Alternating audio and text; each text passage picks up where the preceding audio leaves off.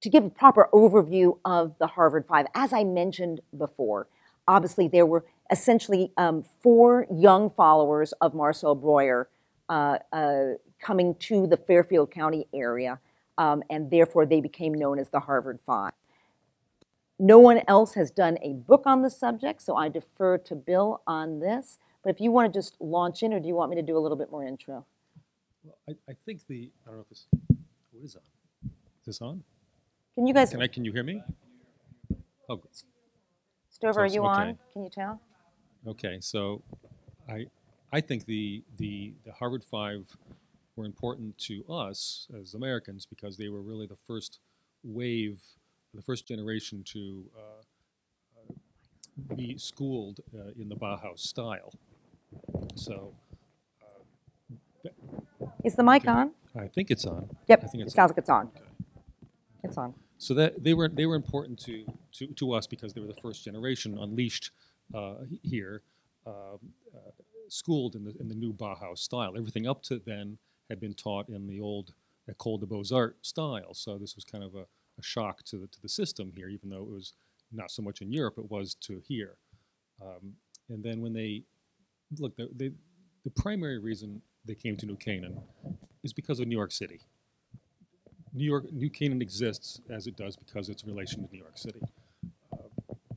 However, when I spoke to a lot of the original homeowners, because when I first started, a lot of them were still in the homes, what struck me is a lot of them said, well, we came here because land was cheap. And it's hard to imagine that now, because it certainly isn't now. And I almost dismissed it that they would say that so casually. But that wasn't so far out.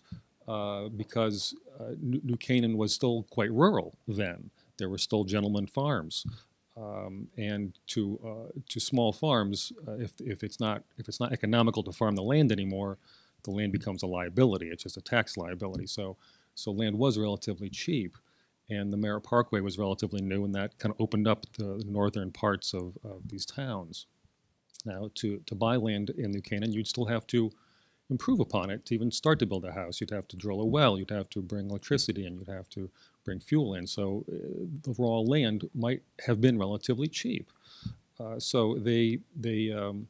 there was really the connection. New Canaan has that spur railroad line that connects to Stamford and then goes right into New York City. So without that, I don't think it would have been developed as rapidly. So, but I want to get back to what Hilary mentioned about the international style. When I spoke to some of these architects and some of the homeowners, they still had a kind of a visceral reaction to Philip Johnson and even that book, The International Style, because both words, because international and style, and a lot of them didn't see it as a style. They thought that something had fundamentally changed, and styles come and go, and this was not something that was going to come and go. This was going to change everything, and I think both could be right. Perhaps it is a style, and perhaps it did change everything. And what I found interesting when I was doing my research in town was that everybody had a reaction. The town was very divided. There were people who, even in the present day, are so much against these houses, and there are people who are so much in love with them, and almost no one takes a neutral ground on this. And there's actually a series of letters to the editor that were published in the local newspaper at the time. Philip Johnson had done a little speaking engagement at a Kiwanis organization, okay, in town, and the prior week, the newspaper had in the letters to the editor, someone had wrote a letter to the editor, kind of making fun of Mr. Johnson and the other Harvard Five, how that they were spoiling the countryside, and for some reason the letter writer put it to rhyme, this letter to the editor. And then the architects had read this and felt a little affronted, I think, and so they responded, making fun of that person, as kind of being too old-fashioned, and they did it in rhyme. And then half the town seemed to join in, and everybody started writing letters to the editor, taking sides on the issue, and all doing it in rhyme. And so it was so interesting to me to see that kind of involvement, to see everybody was so excited, and there was battle lines drawn. And I kind of wish that we still had that level of excitement on what's happening now. Is there anything being built now that would get that kind of level of excitement from people? And so I found that era fascinating because of that. Now I think when the, well, I'll start with that. I think when they were taught in Harvard, the Bauhaus style, as I see it, it has this aspect of kind of total design to it, that if you were to design something, every part of it, every detail of it should relate to the overall. And so the like every detail would be a part of the DNA of the building. You could take any, and I think Eliot Noyes, I published, I reprinted a quote from him where he said almost like every detail of the house should be like every grain of sand is to the earth. The DNA is in there that explains everything. And I think that's how, and it's very much a Gropius idea, I think. And there was an emphasis on efficiency and functionality.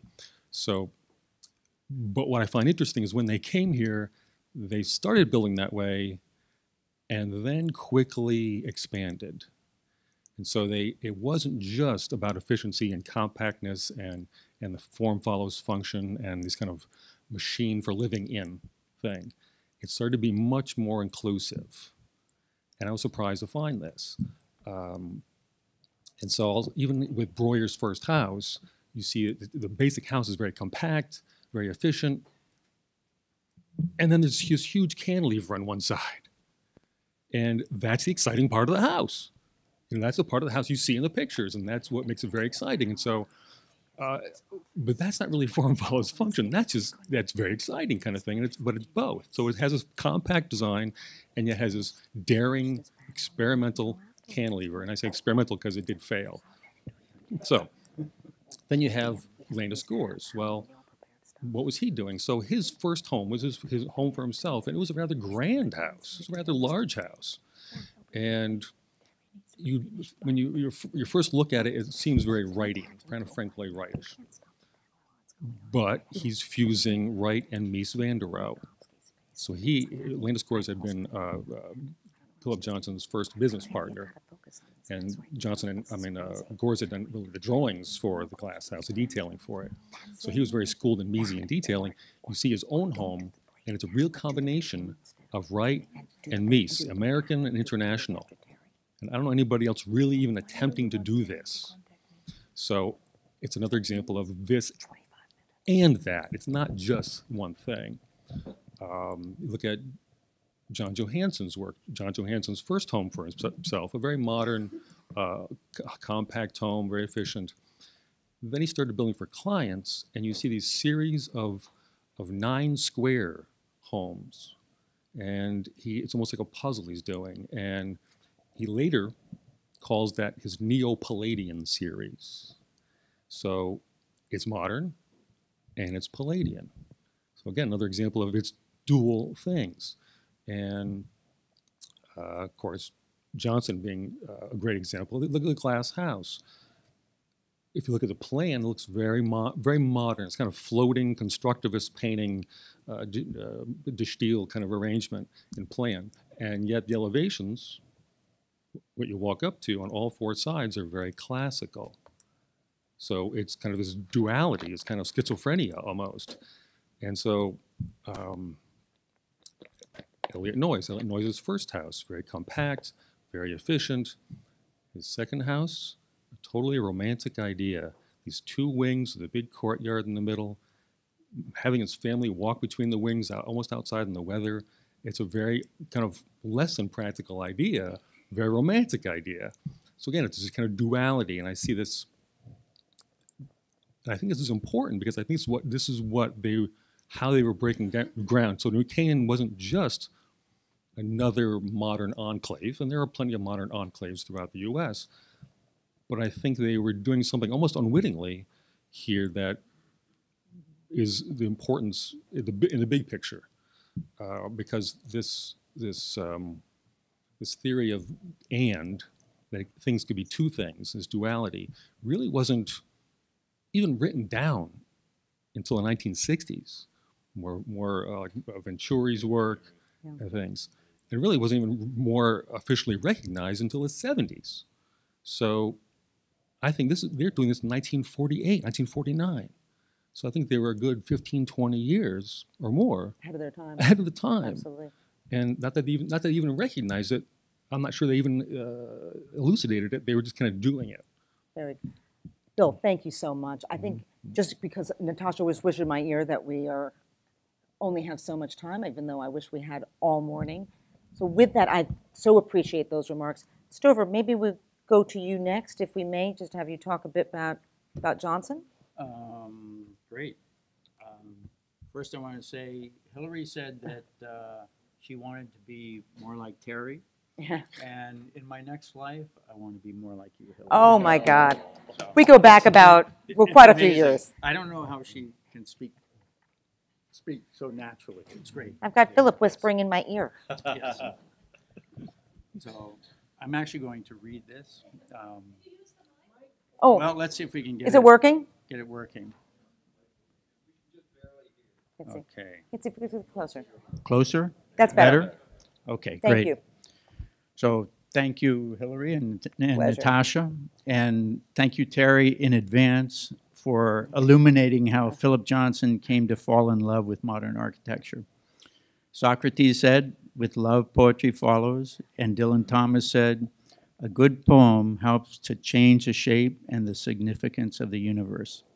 I think what Bill was just talking about, the Harvard Five, made a contribution.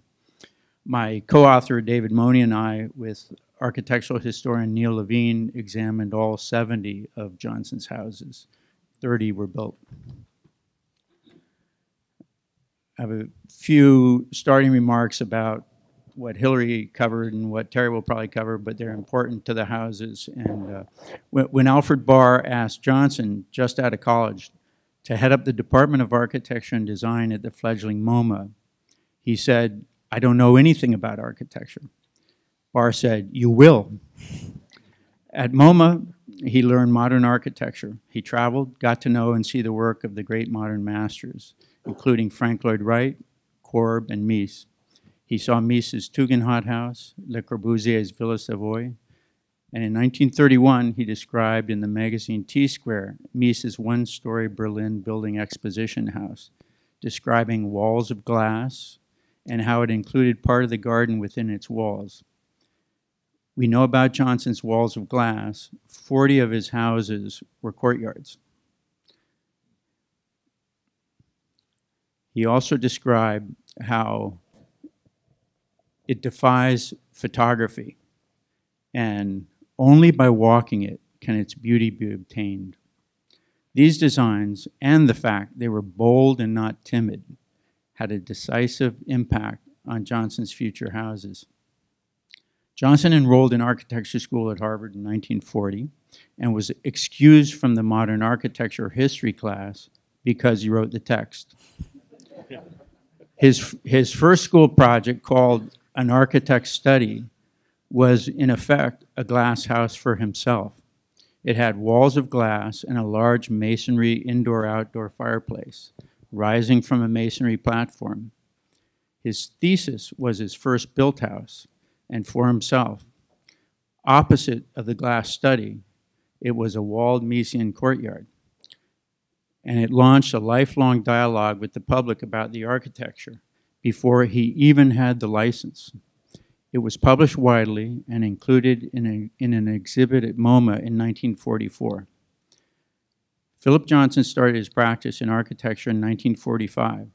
Suddenly he had 3 occupations at once: architect for his house clients, architect and client for his own New Canaan house, and MoMA curator, pulling together MoMA's seminal Mies exhibition of 1947.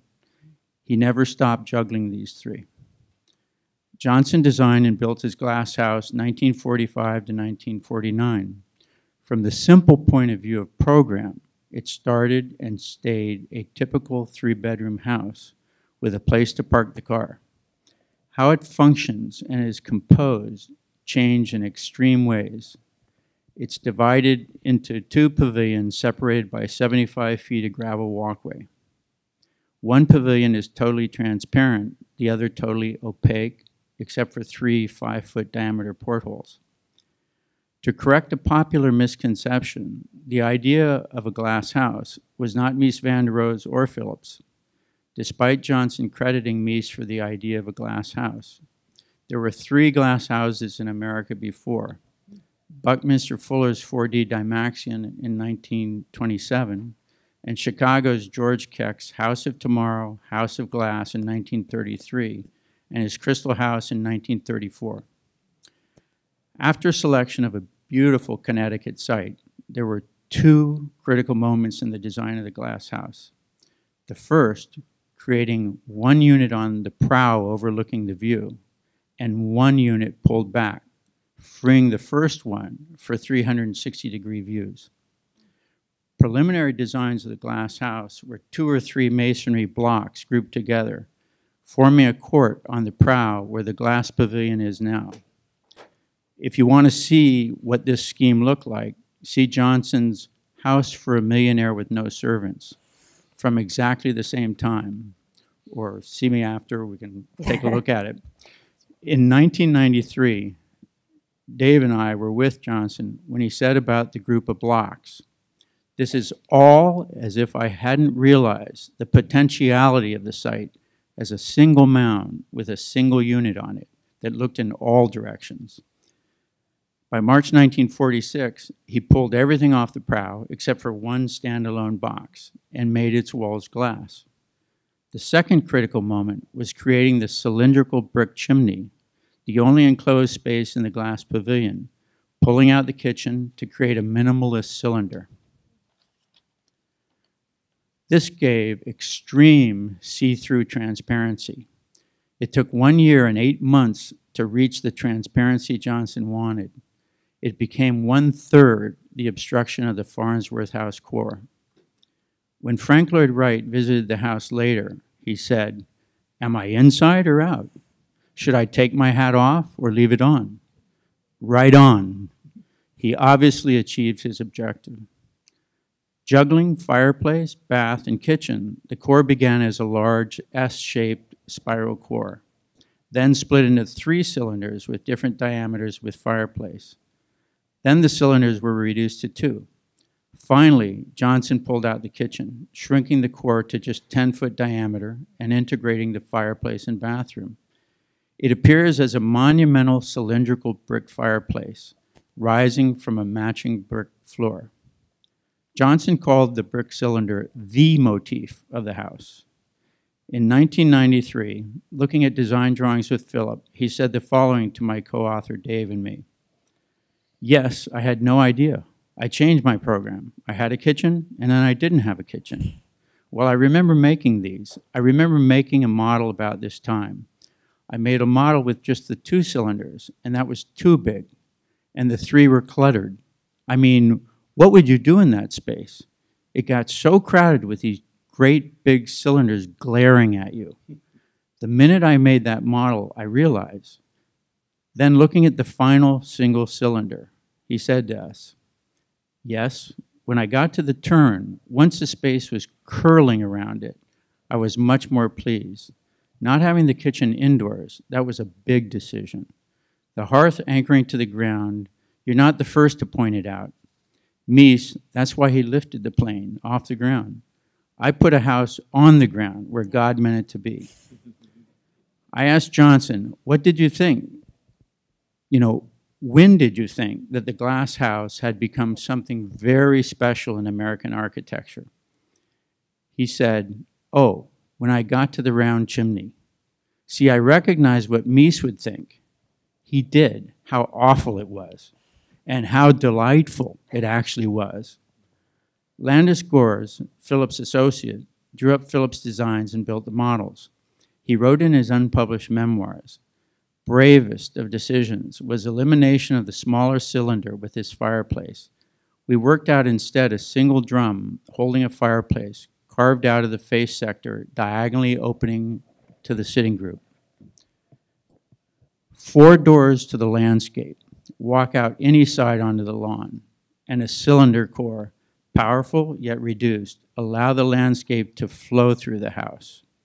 Philip said to us, the house was just a trick to make landscaping.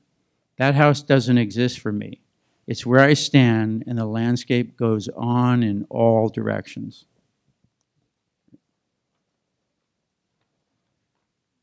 Bravo. Great. Thank you. Thank you. Thank you. Thank you. Stover, thank you. I think that was fabulous. Thank you very, very much. Answered some of the And it's also, it's great because you're going to, now that's a bit of a preface for you to have in your mind as you're going to visit the Glass House this afternoon. Again, I'm going to bring us back just because we're responsible for talking about the entirety of the Harvard Five. So if I can throw it to John, maybe you want to talk a little bit about Mr. Breuer and the fact, and it just, I don't know if I mentioned everything properly, probably didn't, but John, early on in his architectural career, worked for the successor firm to Marcel Breuer, so is extremely familiar with the work of Breuer. Yeah, so what really led to my particular interest in modern architecture and eventually my interest in getting involved in DOCOMOMO and helping to try to preserve it and educate people about it was going to work exactly 20 years ago now for Herbert Beckard, who was one of Breuer's partners and design collaborators, and turns out particular interest perhaps to this group, he was the partner with whom Breuer designed the most of his houses during the period that Herb worked for him, which began in 1951. Herb actually volunteered. He worked initially for free. He said he would have had to pay money to go to Harvard, but he could, for nothing, work for Breuer, learn from him, worked with him, became his partner in 1964 at the same time that Robert Gatchie, who recently passed away, and Hamilton Smith became Breuer's partners, and they all practiced with Breuer until he retired. But Herb was led to architecture by seeing Breuer's Geller House, 1946, in Lawrence, Long Island, which was his hometown. It's an interesting thing, you know, many architects will point to a single building that they saw that was sort of the epiphany building, and that led them to want to become an architect, and that was that building for Herb. He was actually not one of Breuer's students, studied at engineering at Penn State, did a year in the architecture graduate program at Princeton, which didn't particularly agree with him, and ended up working for Breuer. But Herb and Breuer together worked on approximately 30 houses, including later a second one for Bert Geller in Lawrence, Long Island. But many of those are documented in the book Architecture Without Rules, written by David Masello with a good bit of input from Herb, published by W.W. Norton in 1993. I pulled out my copy before this, have a look at it, and saw the inscription in the copy that Herb gave me to John Arcbuckle, my trusted lieutenant and good friend, which was quite heartwarming to see. Herb passed away in 2003 at the age of 77, rather suddenly, at age 77. He had been a very vigorous man of his 70s, very energetic, and sort of prided himself on that. Was a champion tennis player. But after Breuer retired, Beckard and the other partners continued as MBA, but that really didn't continue to run very smoothly. So Herb and Frank Richland, who was the senior associate in the Breuer office, left to establish their own firm, and some of the work that they did was to renovate and expand Breuer buildings. In their practice, they carried on very much loyal to the spirit of modernism. They were very hostile toward postmodernism, and some people say that perhaps they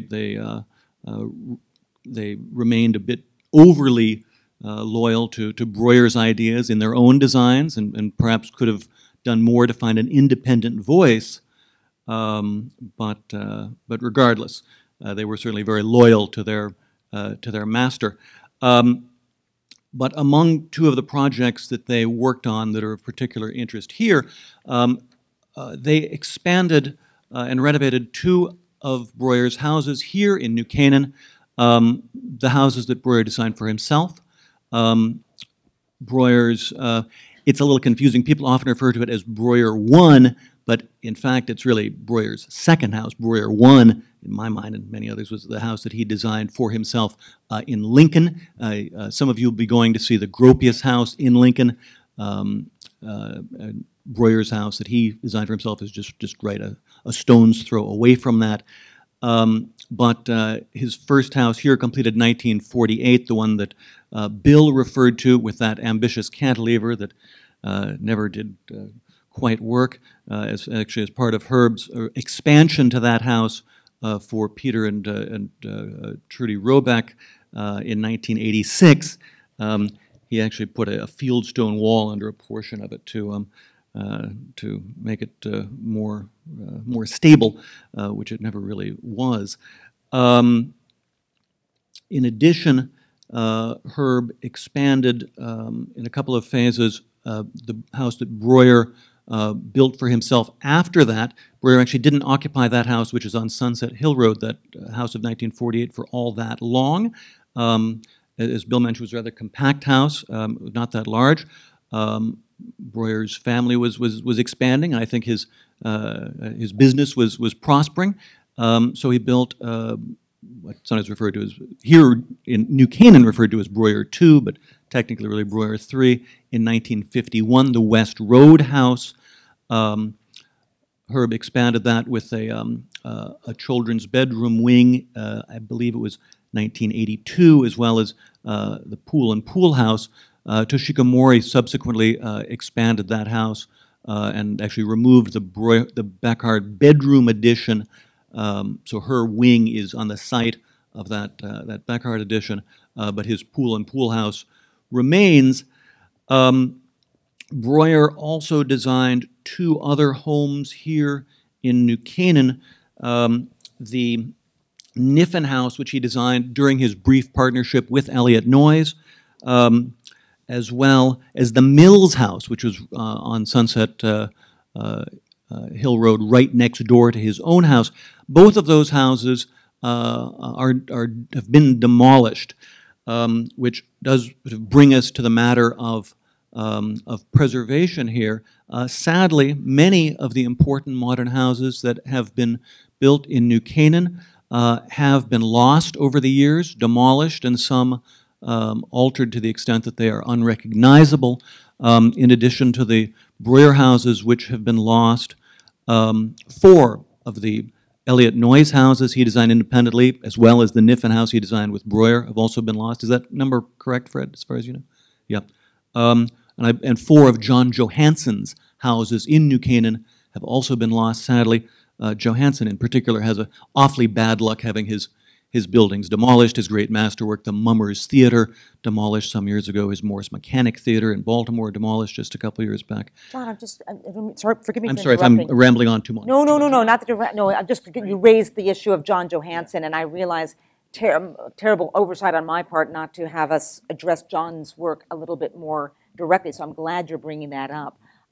Natasha whispered in my ear that we only have about 10 minutes to wrap up because Terry's on the line, but nonetheless, no, but can we talk a little bit about actually the diversity among the group? I mean, to me, John Johansen kind of is his own thing. I don't know whether that is what led to the fact that so many of his works are no longer extant, but whether or not it's just that they're a little harder to understand. Stover, you and I met with John Johansen. Do you remember when we had lunch with John Johansen in New York? It's amazing the longevity of many of the Harvard Five, especially Johnson and Johansen. Maybe it's New Canaan. Maybe it's just New Canaan, the air in New Canaan. Stick around. Maybe you want to buy a house. Inger, are you here? Can you sell some houses to some people? Inger's right there. There's a few fabulous moderns for sale right now. Seriously, but I'm just thinking about that. And Bill, maybe you want to chime in on this, but John, you too. I remember I asked John Johansen once how he felt about his houses being torn down, and he said, "Oh, it's like losing a child. Oh, it's so hard to see a house torn down." And I said, "John, well, what if I told you that a young couple that just bought one of your houses, they're going to tear it down, but they want to hire you to design a new one?" He goes, "Oh, well, that's different." Yeah. Yeah, that's sort of like the Philip Johnson line. What's your favorite project? He said, the next one. Absolutely. No, but it's interesting because we sometimes glom these guys together almost as though they're some unified group, and it's not the case. I mean, and you're going to hear much more, of course, about the work of Eliot Noyes when Fred speaks, that there are distinct aspects. And again, maybe I'll throw it back to you too, Bill, because of your ability to kind of just see the whole thing, but all three of us, or all four of us, to speak about that. I mean, John, do you want to kind of address that? I'm opening it up to all three of you. I mean, the Harvard Five to me was just a catchfach. It Yeah. really was, because there were a great number of houses by other architects in town. Right. In fact, some of the lesser known might have been better works than some of the better known. Can you all hear folks. Bill right now? Okay, good. So like John Black Lee did a whole series of homes there. Of course, there's a Frank Lloyd Wright house in New Canaan. There is Toronto, which I believe you're seeing. I think you're seeing it today, tomorrow. Excuse me, tomorrow. Yeah, it's unfair that there are others outside who aren't as recognized, perhaps. And I hope to actually in the future to bring more recognition to other of those. We have, I believe, and again, correct me if I'm wrong, Bill, approximately about 100 still existing modern homes, or is it a little unclear? You know, the Glass House actually, years ago, initiated a project to document all of the moderns and to help, of course, then support preservation efforts concerning these. And there was a bit of a challenge in part because they're all privately owned. Many of the owners, understandably, are not really keen on having all these students showing up from whether it be from Columbia, Yale, or from anywhere around the globe. So they were not as keen for us to publish a map showing where everything is. But there is a need, I think, for the recognition and support, exactly what all of us here are really assembled to consider. How do you make sure that these things are preserved and that they are used into the future? But John, maybe you want to talk about that as from the DOCOMOMO side, or? It's certainly very challenging. And DOCOMOMO has been involved here since at least 2001, and actually we were involved in doing some of the initial survey work in conjunction with the New Canaan Historical Society that was built upon to do this survey you're referring to, which was completed in 2008. And as a result of that, there have been a number of properties placed on the National Register. Interestingly, there was a multiple property listing in 2010 of 12 houses. So that is certainly positive. There are a number of individual houses, including Landis Gores house, are individually listed on the National Register. Of course, the Glass House is a National Historic Landmark, but we can assume that the Glass House is pretty safe. But National Register listing really doesn't provide a lot of protection. So it really just comes back to with these homes, is finding owners who really want to be good stewards for the houses. It's tough. Of course, there are easements in certain cases. Some people have placed their homes under easement. I believe the Hodgson house is among those where there has been an easement established. Which means, in terms of, for those perhaps unfamiliar with this, that there is a legal protection. So the Hodgson house, which is designed by Philip Johnson, located just across the street from the Glass House, that it cannot be torn down. It is, and fortunately, is in the hands of wonderful owners who are great stewards of the site, and they may already be here. Yes, Craig and Scott are here, who are going to be speaking to you a little bit later about that. But that's a great challenge, is how do you preserve these? And I think a classic problem, which I think is just almost crazy to think about, is that tastes have changed so much. As much as everyone says they love mid-century modern, they want larger bathrooms, they want a larger kitchen. There's a classic problem in places like Palm Springs where they'll say, oh, it's a great house, but we've got to tear out the kitchen and the bathrooms, and we got to change the scale of things. So it is an interesting thing that we live, our expectations of living are a little different today, and yet we are so in love, in many respects, with the aesthetics of what was done at mid-century. So it's an interesting combination. Just to warn you, I've gotten a little note in my ear that we have about 3 to 5 minutes to wrap up. I think Natasha's ready for me to just step aside. Is there time to tell a quick story? Oh, God, I hope so. Relevant to what John Yes, Simon- I want, don't you guys Okay, agree? We have time for a story. All right, I'll try Sure. to be quick. When we were working on inventorying Johnson's houses, I was searching to find one called the Leonard House, and it's sort of a actually it was an incredible house. It followed quickly after the glass house, and Johnson reconfigured the glass house piece with sort of the guest house piece where there's a glass beam shooting off into a view over Long Island Sound. A crazy cantilever. It's a famous, beautiful photo by Esto. But anyways, I was trying to find it, and I was talking to Philip one day, and I said, you know, where is it? And he said, well, I don't remember exactly. You'll find it out in Long Island. It's in Lloyd Harbor. 2 minutes, it's quick. The governor gave us a Okay. reprieve. We've got 10 minutes. Oh, okay, all right. That was my I'll note over drag there. it out a long No, time. no, we've got plenty more to talk about. Thanks, Dover. But anyways, Five? 9. okay. This is precision. I feel like I'm on a Swiss train. My goodness. Yes. I drove out to find the house. I couldn't find it, so I went down to the shoreline to see this thing come shooting out. I thought I'd find it. I looked up, and I was horrified because I saw a cantilevered colonial shooting out towards the view. I walked up the hill, and a gentleman came out, and he said, you know, you could get shot wandering around here. And he was the owner who had rehabilitated the house because he needed much more space. But I actually met with him. We hung out in his living room, and I was very careful to stay extremely silent about any judgments. He had colonialized it. Yes. Boy, that says it all, doesn't it? My goodness. No, but we're allowed to keep talking. Okay. We're in well, good shape. I mean, I think just zooming out a bit, Yeah.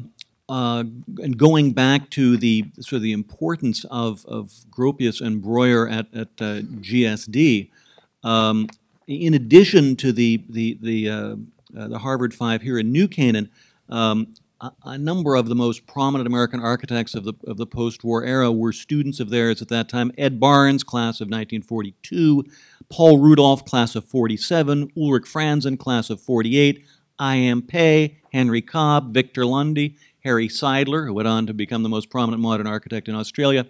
And by the way, he was the one who did most of the drawings for Breuer's first house here. Bob Geddes, Hugh Stubbins, John Carl Warnecke.